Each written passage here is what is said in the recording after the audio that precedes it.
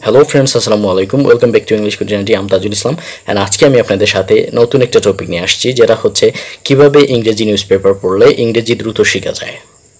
তো বন্ধুরা, আপনারা যদি আমার এই চ্যানেলটিতে নতুন হয়ে থাকেন তাহলে সাবস্ক্রাইব করে বেল আইকনটি প্রেস করে রাখুন। আজকে আমি মেইন টপিকে যাওয়ার আগে একটা গল্প বলি। একটা সময় আমি ইংরেজি বলতে পারতাম না। তখন আমি আমার ফ্রেন্ডস, আমার টিচার ওনাদের জিজ্ঞাসা করতাম, স্যার কিভাবে ইংরেজি শেখা যায়? আমাকে একটু যদি টিপস দিতেন তাহলে আমিও আপনার মতো ইংরেজি বলতে পারতাম।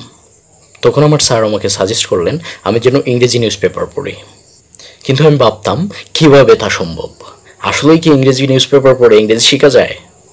আর এভাবে ভাবতে ভাবতে একদিন আমি নিউজপেপার নিয়ে বসলাম এবং পড়া স্টার্ট করলাম।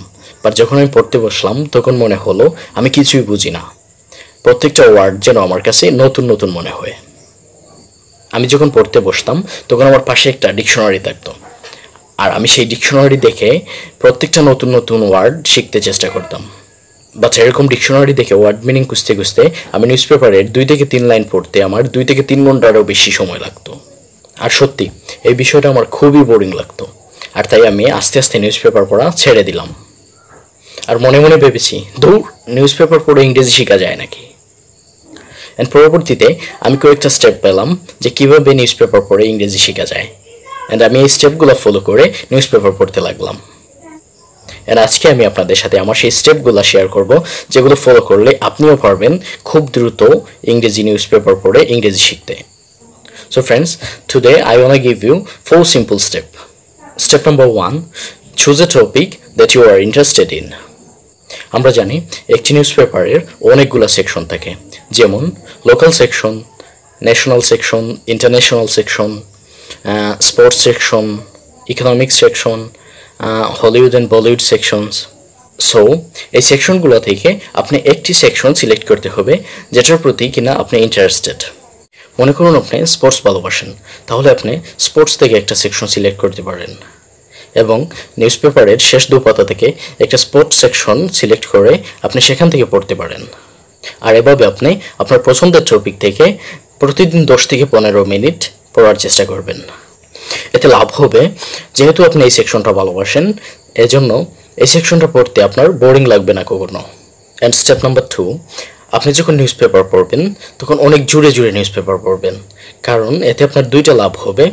আপনি যদি খুব বেশি আস্তে নিউজপেপার পড়েন তাহলে আপনি শুধু রিডিংটা প্র্যাকটিস করা হবে, আর আপনি যদি অনেক জুড়ে জুড়ে নিউজপেপার পড়েন তাহলে আপনার একসাথে 2টা লাভ হবে, যেমন আপনার রাইটিংটা প্র্যাকটিস হয়ে যাবে এবং সেই সাথে আপনার লিসনিংটাও প্র্যাকটিস হয়ে যাবে। আর এজন্যই read English newspaper loudly. So আজ থেকে খুব জুড়ে জুড়ে আপনার পছন্দের সেই টপিকটি পড়তে শুরু করুন। Step number 3, read newspaper with picture. আপনি আপনার পছন্দের টপিক থেকে এমন একটা রিপোর্ট চুজ করতে পারেন যেটার পাশে ছবি দেওয়া আছে। ধরুন আপনি একটা লোকাল নিউজ পড়ছেন এবং সেটার পাশে একটা ট্রেন অ্যাক্সিডেন্টের একটা ছবি সহ রিপোর্ট দেওয়া আছে। এতে আপনার যে লাভটা হবে, আপনি নিউজপেপার পড়ার আগেই আপনি অনেকাংশ বুঝে যাবেন। And last step, step number 4, first you don't try to understand the meaning of the word. নিউজপেপারে শব্দের অর্থ যদি আপনি না বুঝেন তারপরেও আপনি কখনোই থামবেন না, অথবা আপনি কখনোই ডিকশনারি খুঁজতে যাবেন না। আপনি যে লাইনটা পড়তে থাকবেন সেই লাইনটা বারবার পড়ুন এবং নিজে থেকে আন্দাজ করতে থাকুন যে সেই লাইনটার অর্থ কী হতে পারে। আর এইভাবে আপনি যদি প্রতিদিন পড়তে থাকেন তাহলে দেখবেন কিছুদিনের মধ্যেই আপনি অনেক শব্দের সাথে পরিচিত হয়ে গেছেন, আর সেই সাথে বিভিন্ন সেন্টেন্স স্ট্রাকচার সম্পর্কে আপনার অভিজ্ঞতাও বাড়বে, যেমন would have been, should have been, seems to have been, এরকম অনেক সেন্টেন্স স্ট্রাকচারের সাথে আপনার পরিচিত হবে। আর এইভাবে আপনি টানা কয়েকদিন প্র্যাকটিস চালিয়ে যান, দেখবেন কিছুদিনের মধ্যেই আপনার হাজার হাজার ওয়ার্ড এবং সেন্টেন্স স্ট্রাকচার সম্পর্কে অনেক ধারণা হয়েছে।